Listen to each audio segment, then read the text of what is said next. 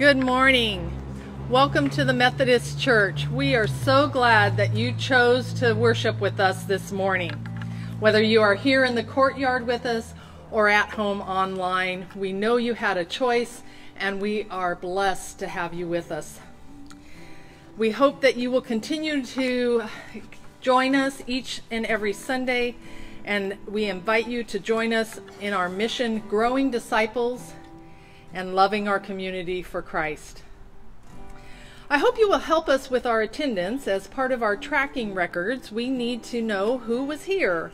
And it helps me also just to know if you're out there at home, if you are also joining in, will you take out your cell phones and text the word HERE to 559-657-6848.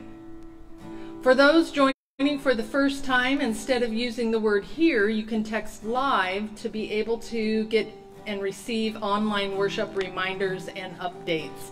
In this time of uncertainties and often changing rules, we try to keep you updated as to when and how we are able to gather together and worship our God together.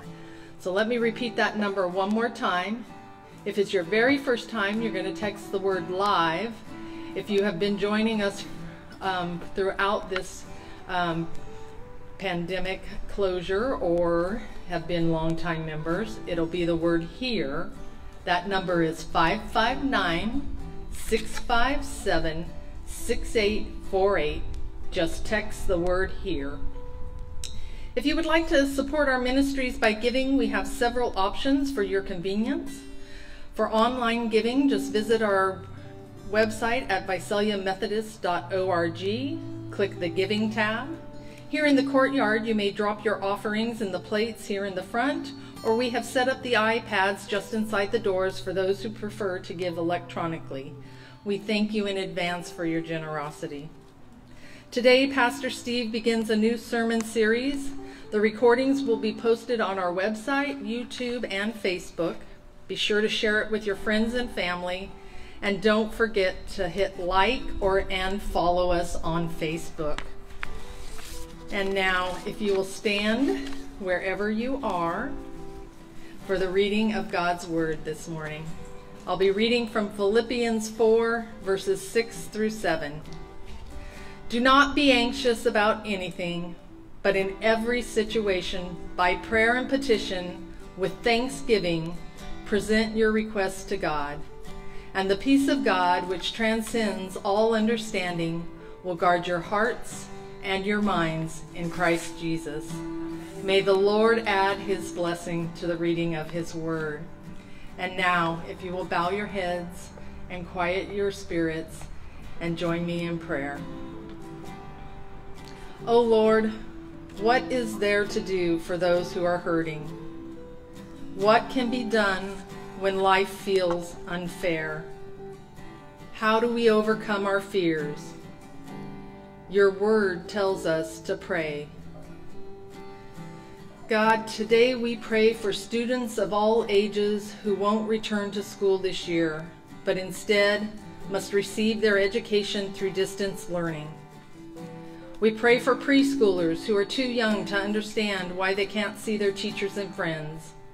We pray for the children who miss their safe spaces to play and their loving teachers who help them learn their foundations of learning that carry them throughout their lives. We pray for elementary students who will miss their classes and opportunities, for the children who thrive through being challenged, who depend upon school meals, who have learned to socialize and flourish, who are known deeply by their teachers and staff.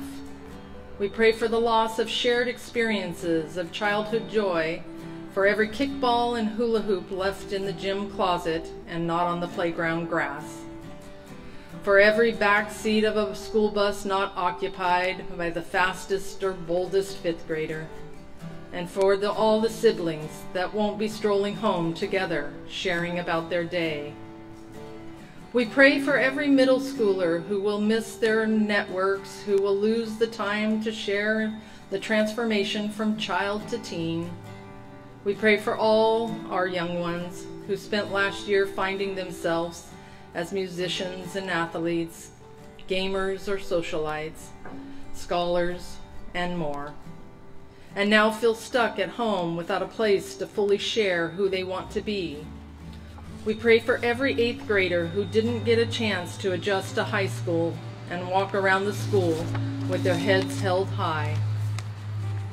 We pray for every awkward dance left on the cafeteria floor, for every locker left undecorated, for every yearbook left unsigned.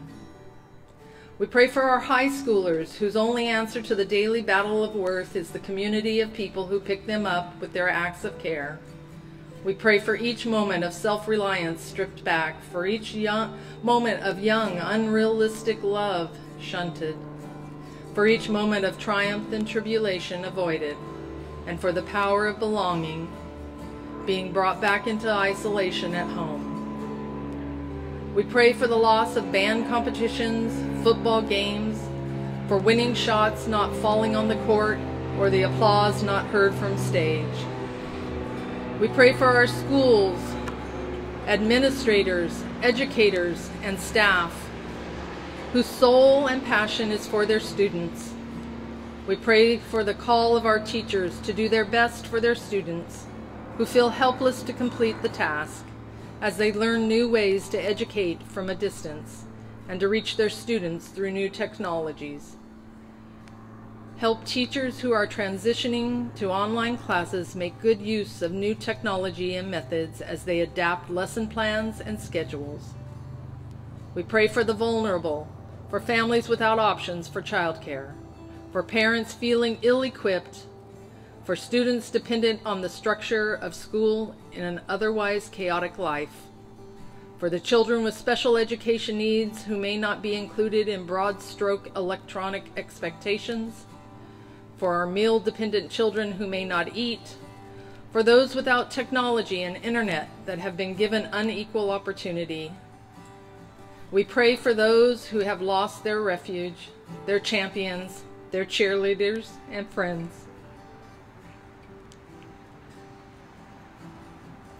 God, you are bigger than our doubts. You are stronger than our fears. And so today, we say, we know you are present. But this hurts. Something that can be a right decision can still cut deep. Losing a school year hurts. God, shelter the vulnerable. Like Jesus cared for the lost and forgotten, help those who are broken by what is happening. Help us to give people a chance and a hope. Help us to be the light in our community. Help us to be that hope. Help us to be your answer. We pray all these just as Jesus' disciples. Our Father, who art in heaven, hallowed be thy name. Thy kingdom come, thy will be done, on earth as it is in heaven. Give us this day our daily bread, and forgive us our trespasses, as we forgive those who trespass against us. And lead us not into temptation, but deliver us from evil. For thine is the kingdom, and the power, and the glory forever. Amen. You may be seated. As your Director of Care Ministries, one of the many outreach ministries that I am privileged to be involved in is Drop in the Bucket, and today is Drop in the Bucket Day. And the buckets are back. I hope that you will have an opportunity to reach into your pockets and pocketbooks and just pull out your spare change. Your small bills, and drop them in one of the silver buckets that are placed throughout the courtyard. For those of you who are at home, you can still give to Drop in the Bucket by just going online and mentioning Drop in the Bucket in the memo section or the designated section on our giving tab. With those donations, we gather them together and we reach out into our community, beyond our own church family, and to the family that we call neighbors. This month, we helped an unusual number of families. All 6 have been negatively impacted by the coronavirus or other illnesses or quarantine closures. Your donations provided gifts to help with food and living expenses for the following families. A couple who both lost their jobs and were unable to return to work when the husband became very ill. A single mother unable to work due to physical limitations after multiple surgeries. A family of 4, husband and father injured at work, initially lost his job, and then returned with limited hours. A single mother of 3 became ill and for several months was unable to work because of the COVID-19 restrictions. A woman lost her job due to the shutdowns and then contracted the coronavirus. A young woman unable to work due to several illnesses. We helped each one of these families to be able to buy food, to pay for shelter, and to continue on in hope. You see, drop in the bucket with God's grace is just a few coins, but those few coins can change a family's ability to get through life and make ends meet. The Methodist Church is loving our community for Christ. I thank you for your support and your prayers for this and other ministries that we share with those around us, our neighbors, our friends, and our family. Praise God.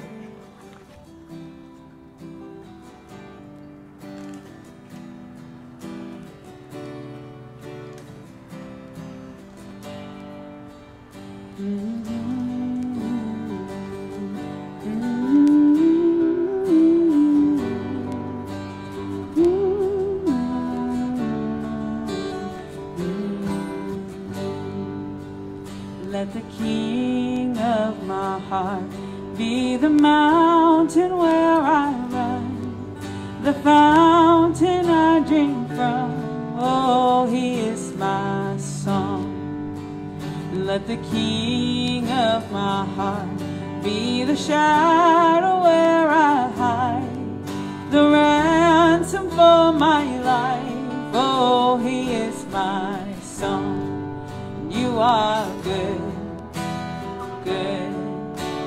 Oh, you are good, good.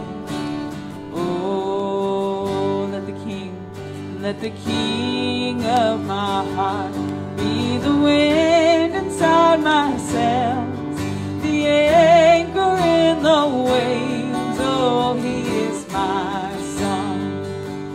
Let the King of my heart be the fire inside my veins, the echo of my days. Oh, he is my song. Let the King of my heart, let the King of my heart be the wind inside my sails, the anchor in the waves. Oh, he is my song.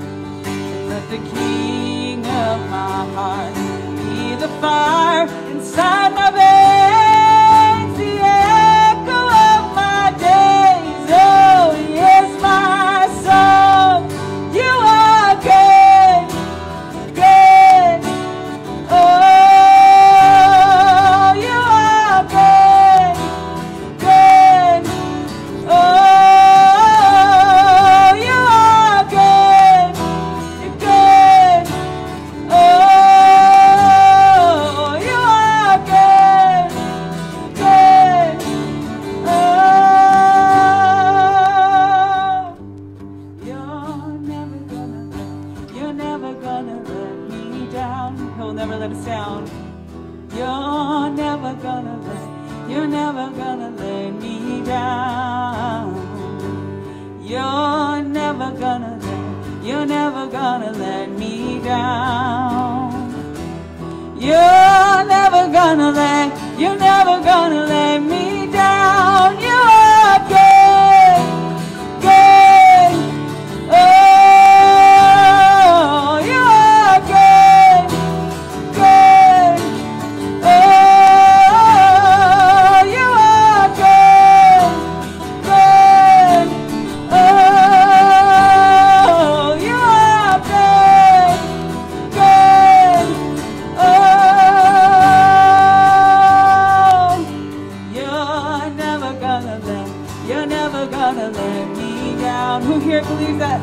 will never let you down. Amen.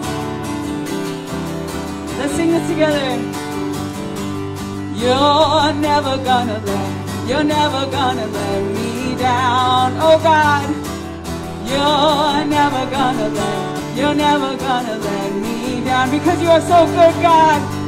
You're never gonna let me down. You're never gonna let me down. You are good, good. Oh, you are good, good. Oh, you are good, good. Oh, you are good, good. Oh, you are good, good. Oh, you are good, good. Oh, say this with all your heart. You are good, good, good. You are good, good. Oh, who here has seen God's goodness even in the storm? Amen. He is so good to us. He is so faithful to us, and He will never leave us. Amen. Let's continue worshiping God, because, you know, I've been learning that God wants a dialogue with us. He wants to not only hear our voices and stuff, but He wants us to have relationship with Him, fellowship with Him, and He just wants us to just pour out our hearts to Him. So who here would love to experience just being in the presence of God? Amen. So let's just open our hearts more today, this morning, and let's just continue diving in deeper in His presence. Amen. So let's just declare that God is our miracle maker, that He is always there for us. You know, He is never against us, you know. So let's just give glory to His name. Thank you, Jesus. Thank you, God.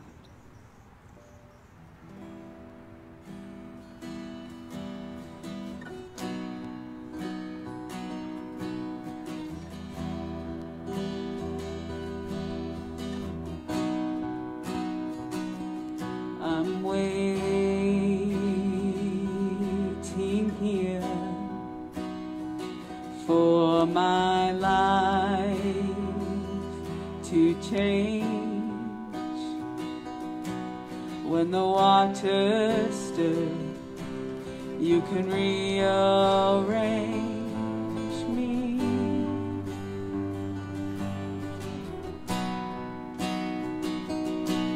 Just one touch is all I need. Just one touch, God. I've nothing much but the wounds I feel. I've come to find the hand of the miracle man. Holy,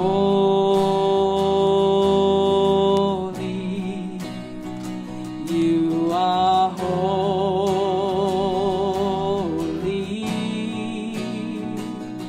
who was and is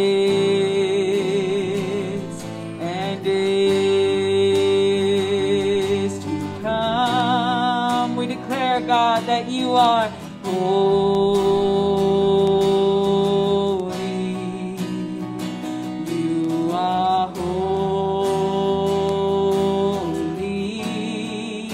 You are Savior, healer. I'm standing at the feet of the miracle maker.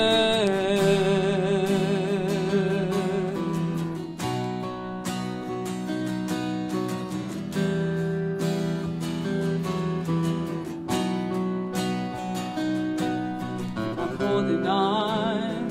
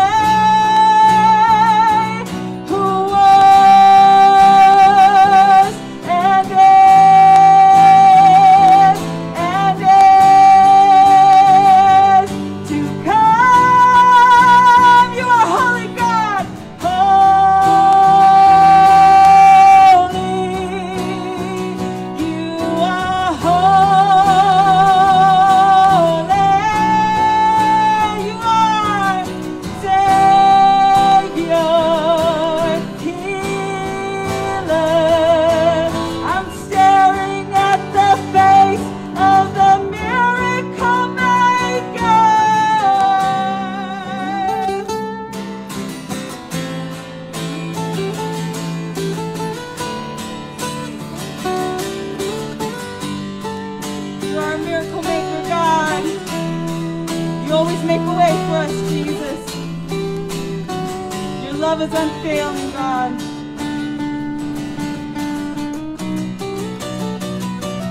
You are holy.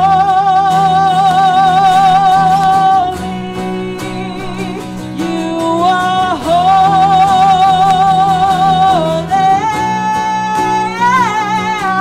Was and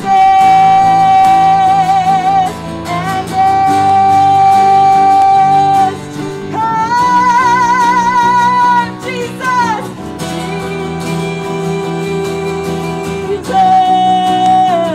Precious Jesus,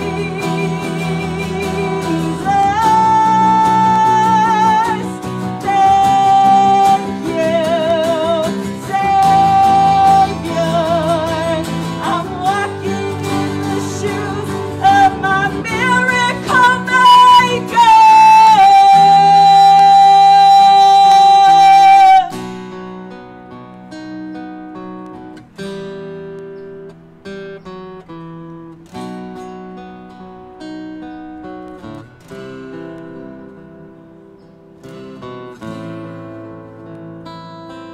I'm standing with the faith of a miracle maker.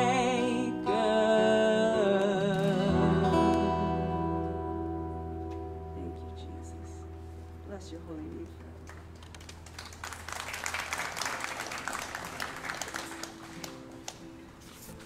Beautiful. Thank you very much.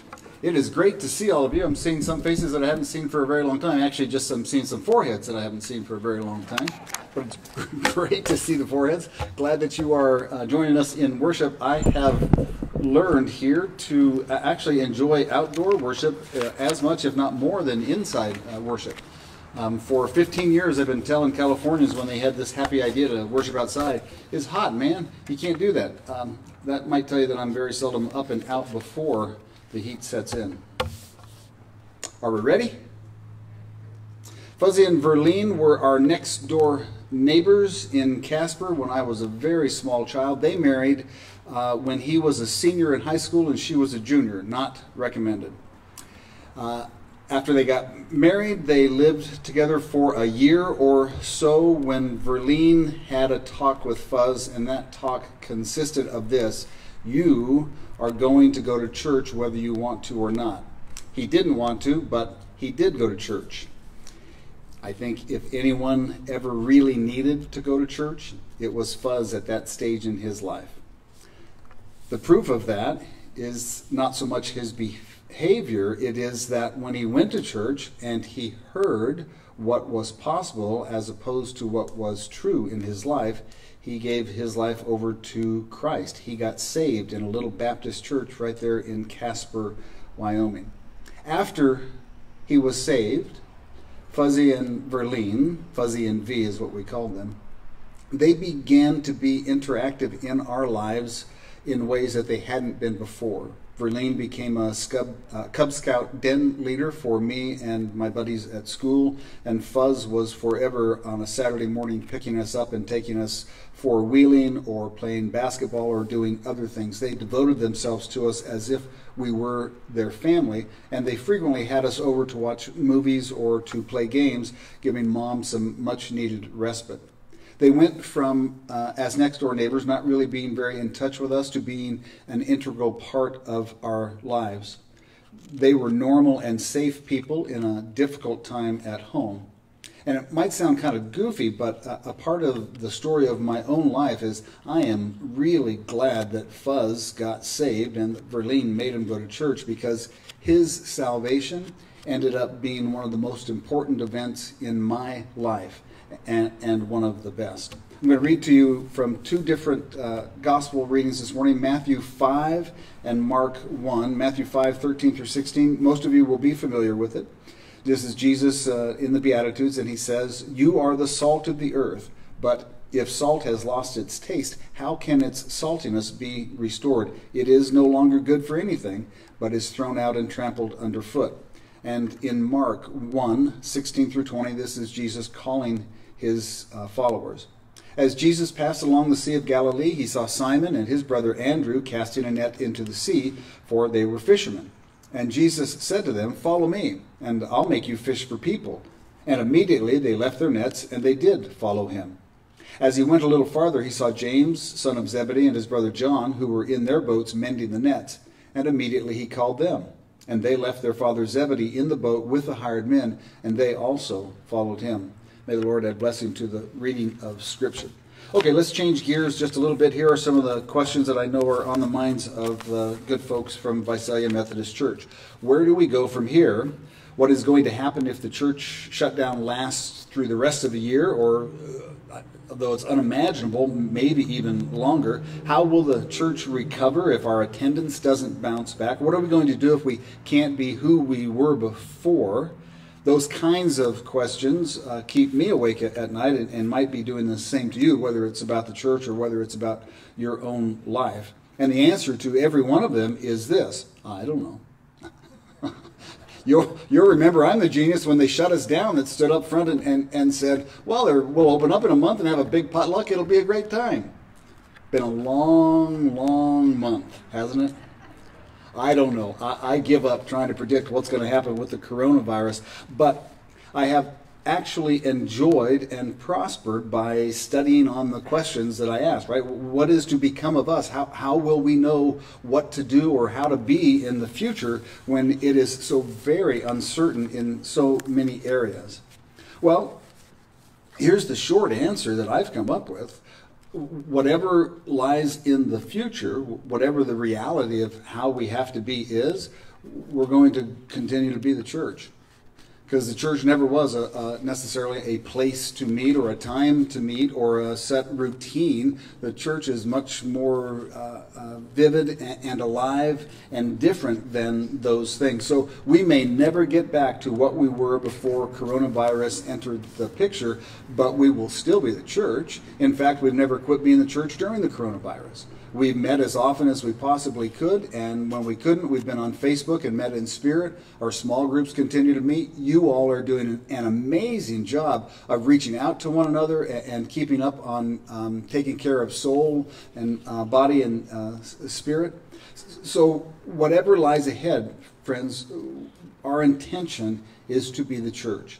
In your personal life, I hope that you'll come up to the same answer. Whatever lies ahead for you, whatever coronavirus has done to your family structure or to your job or to your retirement, whatever lies out there, the only thing that is certain is if you're a follower of Christ, you should set your mind in whatever circumstance you're going to be in to continue to follow Christ. He might call you to be following him in a different way. You might be called to new service or different circumstances. But the beautiful thing about being a person of faith and having a relationship with God is that we full well know what we're going to be doing. We're going to be following God as he leads, whether it's in the church or in our homes or in our personal lives. Nothing anywhere can interfere with that unless we allow it to.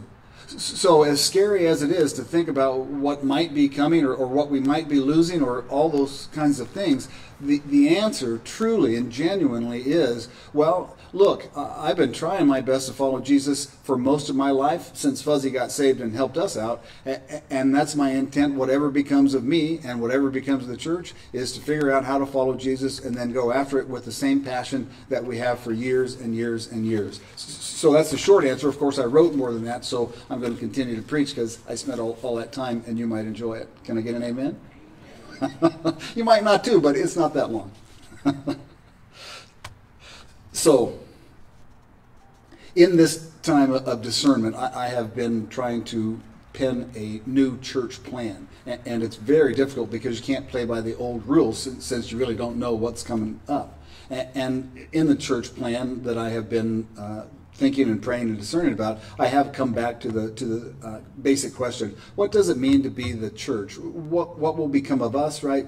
How are we going to serve Christ in the future? What is the bedrock idea of that? And we've got it in our mission statement. The idea of being the church together is relatively simple. We serve our community. We love our community for Christ in a lot of different ways. And we do great at that, right? We have all the care ministries. We have the food ministry. We do a very good job of caring for ourselves and caring for people in our community who are really up against it.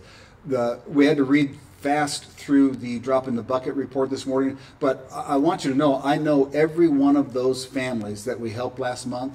And this isn't, an extra $10 came in, right? This is significant help that set the ship back straight so that they could have hope that they'll be able to weather tremendous storms in their lives. We make a huge difference in a few lives, but it's a huge impact, and they know that the impact that's being made in their lives, in this case through money, comes from the heart of people who follow Jesus. So we're offering not just aid for paying their rent and buying food, we are offering them a testament to what faith looks like when it's put into action. And I hope that you allow yourself to be happy about your church and about the fact that we serve our community in that way. Right? We don't just send a check off to somebody we've never seen before. We deal with the nitty-gritty of people in our own community, and we do so in a way that's really, really powerful. We'll never stop doing that.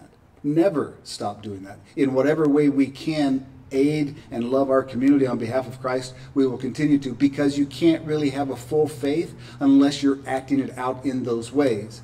Even if the way you're acting it out is by contributing to drop in the bucket and knowing the church is going to find a recipient of it, it's a big deal to put your money where your faith is. So we will continue to do that. Now, the second part of the equation, it's a little more problematic, to be honest with you, right? And one of the good things about coronavirus is it gives us all a chance as individuals and me as a pastor to think about, well, what could we improve? What could we either start doing that we haven't been doing, or what could we get better at? And the answer to that is that we could sure get a lot better at evangelizing. I don't want you to raise your hands because I'm going to ask a question that I hope makes most of you feel guilty. Please remember you loved me before the question, and I expect you'll love me after the question. Are you ready? Take a deep breath. How many of you have been instrumental one-on-one in a person becoming a Christian in the last 5 years? Do not raise your hands. Just think about it. I'm guessing the percentage is going to be less than 5%. Maybe even lower than 5%. 4%, 3%. As a church, we had a pretty good run where we were bringing people in.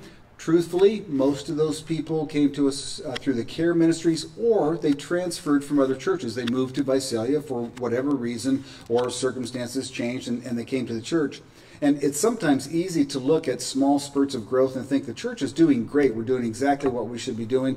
But if you discern, are we actually making disciples? Are we bringing people who don't know Christ as their personal Savior into a relationship with Him? The answer is, well, if we are, it's done quietly and not very frequently, and we are really not very good at it, which is okay. Right? We get out of balance in the church just like you do in your personal life. Sometimes you're rocking and rolling at work, but home's not doing so good. Sometimes it's the opposite. Sometimes you're taking care of yourself physically and other things are getting set to the side. So we need to address our ability to evangelize.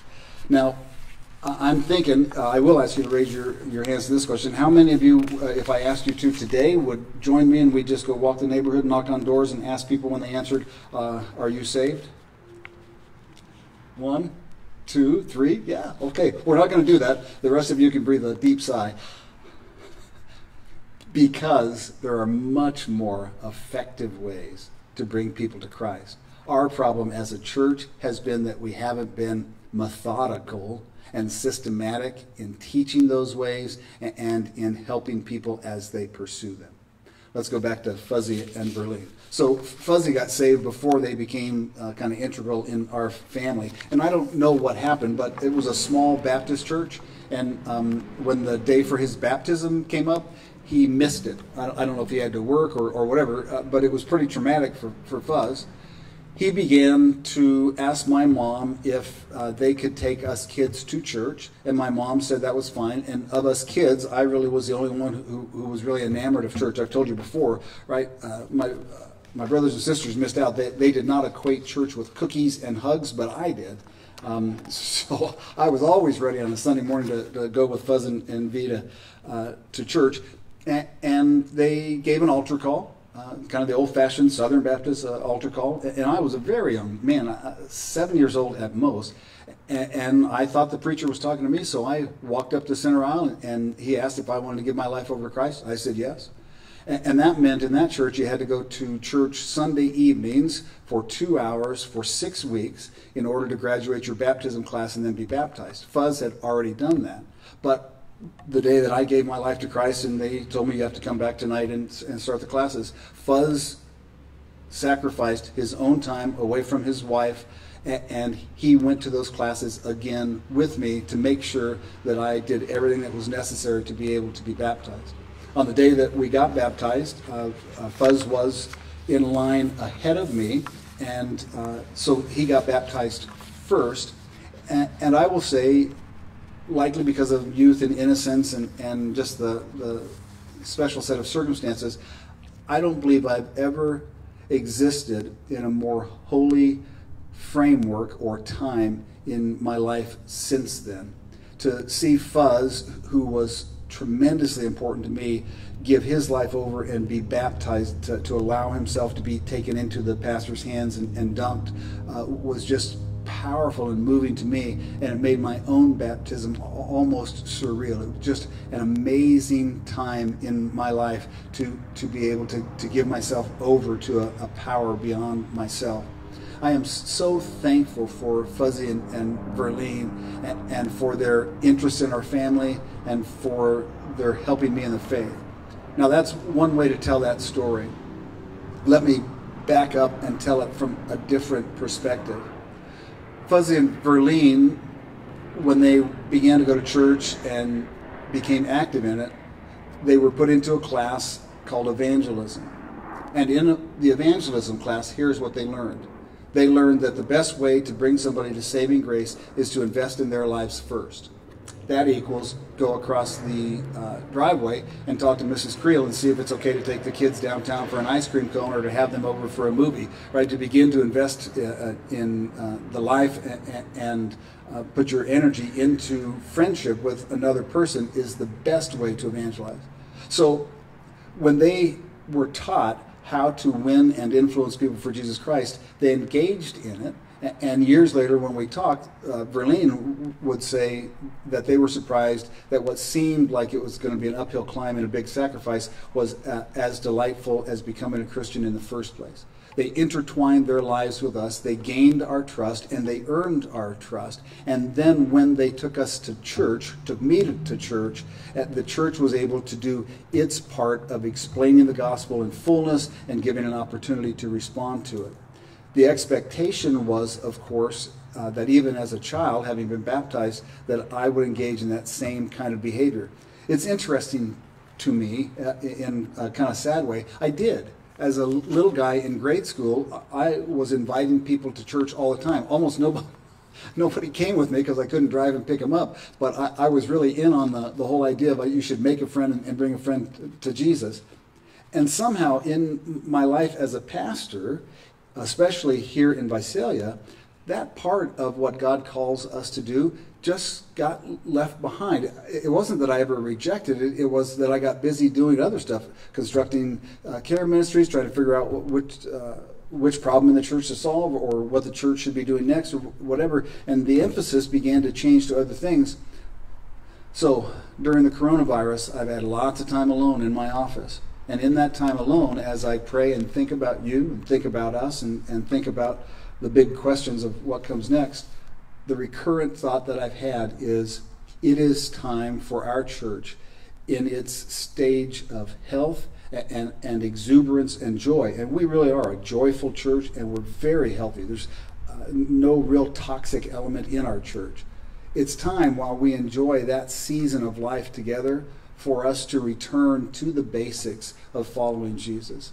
He said to his disciples, I will make you fishers of men. And it's time for us to return to that and to be intentional about it and to be intelligent about it and to be faithful about it. So we're going to be engaging in the same evangelism program that brought me to Jesus. And we'll do so systematically over the next several years, I hope. Let me give you an acronym that you'll hear a lot about over the next weeks as we flesh out the different components. FISH. And that stands for friendship, initiating people to the spiritual, sharing your story, and then helping them finally to surrender themselves to Jesus Christ. Fish. Friendship, initiate to the spiritual, share your story, and help them surrender themselves to Christ. It's the oldest style of evangelism because it's the style of evangelism that Jesus himself used. He called the disciples to follow him. He befriended them. He talked in depth with them. He shared. He answered their questions. He proved himself to them, and that led them to a place where when the time came, they were able to surrender themselves to him.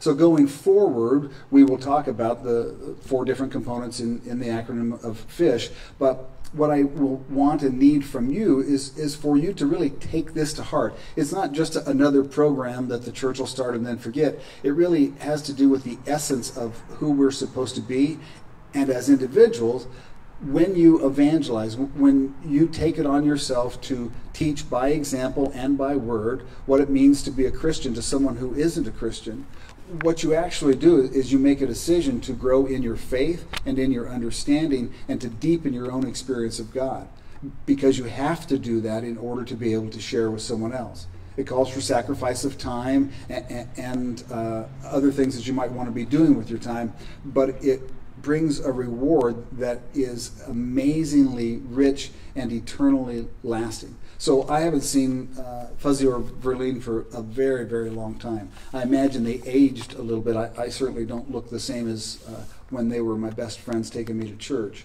I may not see them until I cross over, until I'm in the spirit realm, right? But I promise, whenever I see them, it will be like a small child for the first time understanding Christmas. I adore them. I adore them because they took a risk, they invested in me, and they introduced me to Christ, who has become more and more the whole of my life as I've gone along. And as I contemplate who we're going to be in the future as we come out of whatever this is, and as I contemplate what I want to do with what's left of my life, I will tell you there is nothing more important than being able to put myself and you in a place where we can have the same effect on another generation. There are a lot of people in this time of coronavirus and scary questions who do not have a relationship with Christ, and so they're relying on their own self, their own wisdom, and their own habits to figure out what to do next. We have a better answer than that, and we're going to pursue how to share that answer earnestly and honestly and in the Spirit of Jesus Christ as best we can.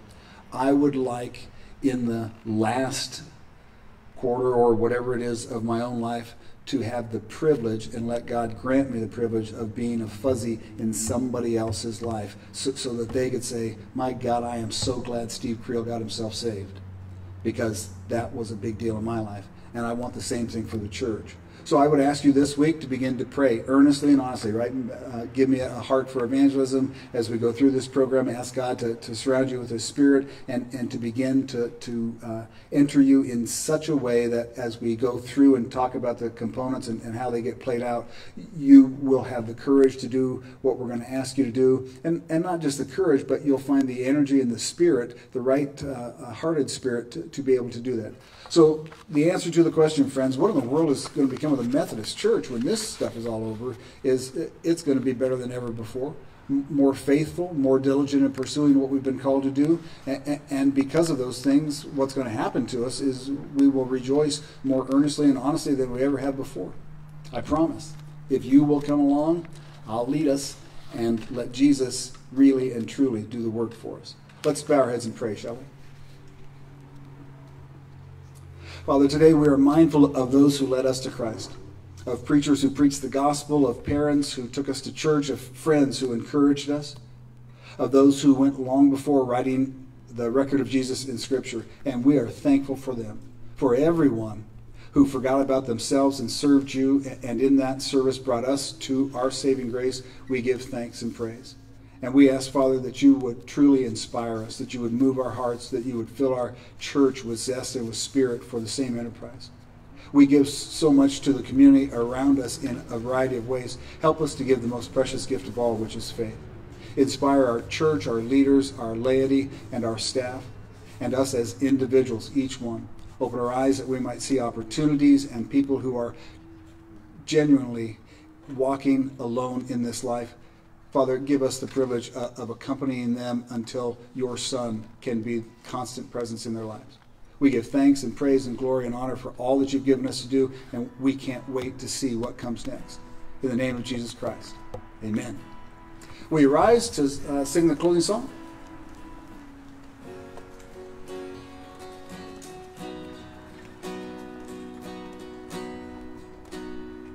When peace like a river attendeth my way, when sorrows like sea billows roll,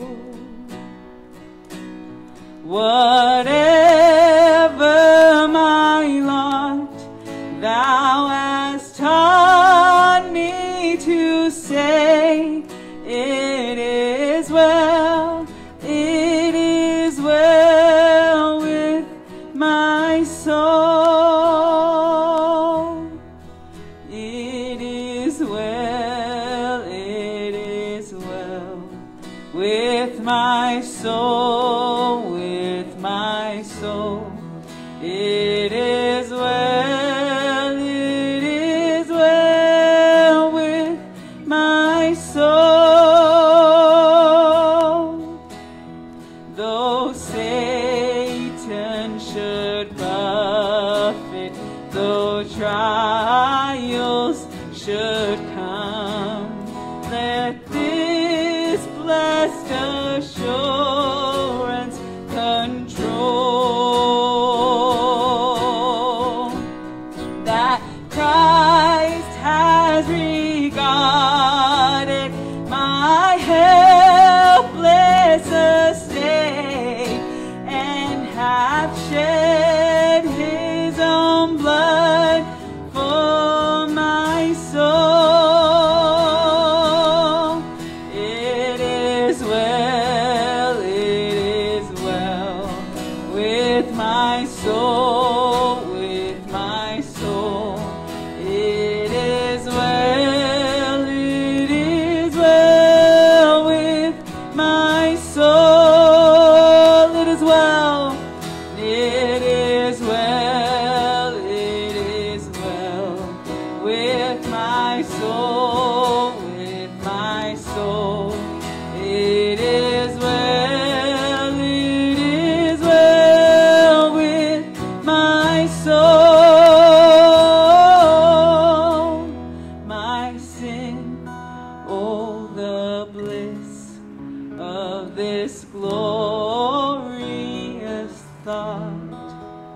My sin, not in part, but the whole, is nailed to the cross, and I bear it no more. Praise the Lord, praise the Lord, oh my soul, yeah. It is well with my soul, with my soul. It is well with my soul.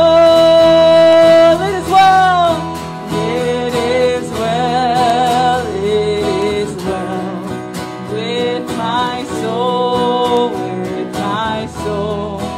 It is well with my soul. Now declare this in your heart. It is well with my soul, with my soul. It is well with my soul.